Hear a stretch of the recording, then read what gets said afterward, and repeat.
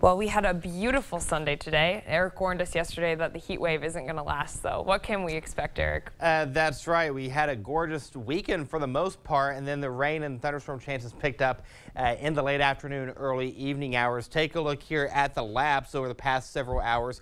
You can see how they just fired up starting about 6 o'clock towards Winneshiek and Alameda County. They have since pushed its way off towards the east and the northeast. We'll give you the grand tour as to what's going on over towards just south and southwest of Ladysmith, seeing some thunderstorm activity. Over towards the Stanley area, seeing some as well. Eau Claire, you are now in the clear. Mauston seeing some thunderstorm activity as well. Just to the east and northeast of La Crosse, seeing some rain and thunderstorms. Prairie du Chien seeing some rain at this hour as well. So here's the setup. Let's go ahead and put up our toolbar, and we'll take a look here at what's going on. Let's try this again. We have an area of low pressure that's in control off towards the west, over towards the Aberdeen area. Now we're on the leading edge of this. Now what this means for you and me is this right here. As long as we're on the leading edge of this, the winds are going to stay out of the south, and that's what's going to keep those temperatures in the 70s again for tomorrow. We'll get on the back end of this as we go into your Tuesday. That's going to cause the winds to shift, with highs going from the 70s to highs going back into the upper 40s, low 50s. Outside right now, we're still seeing a little bit of rain across the Coulee region. A few little flickers of lightning being picked up on the city cam at this hour. We're sitting at 70. Dew points at 59. We're at 68 degrees at the TV station. Winds are out of the south-southeast at 17 miles per hour. Made it to 79 after a morning start of 60.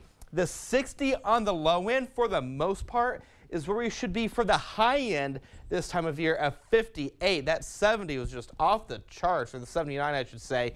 84 was the record high. That was set back in 1899.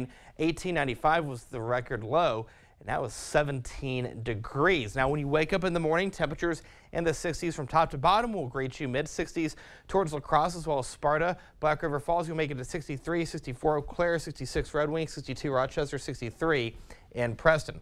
We're going to keep the rain and thunderstorm chances in the forecast for Monday. We'll get a little bit of a break across the area in the morning and early afternoon hours. Some places won't see that break. Some places will. Now the rain becomes more garden variety as we go into Monday afternoon, going into the evening hours, and highs again, we're going to be in the upper 60s to low 70s. Now, the details of the first alert forecast for the evening and overnight hours. There you go, 65 degrees, scattered thunderstorms not out of the question. The wind will start to increase out of the south at around 15 to 20 miles per hour. Some places seeing gusts as high as 40 miles per hour. Tomorrow, we'll start the day off with temperatures in the upper 60s. By noon, we go to 72, and you can see that precip chance increase in the afternoon and early evening hours. Yet again, that takes us into the next 8 days. After tomorrow, we go back into the 50s, 54 for Tuesday, upper 50s for Wednesday and Thursday. Then we stay in the 50s and keep the rain chances in the forecast until we get into Sunday and Monday of next week. So the bottom line, Emily, I hope you enjoyed the 70s. I hope you enjoyed the sunny skies, because now Mother Nature is coming back in saying, hey, no, it's still fall. All right. Sounds good. Yeah, Thanks, Eric. You bet.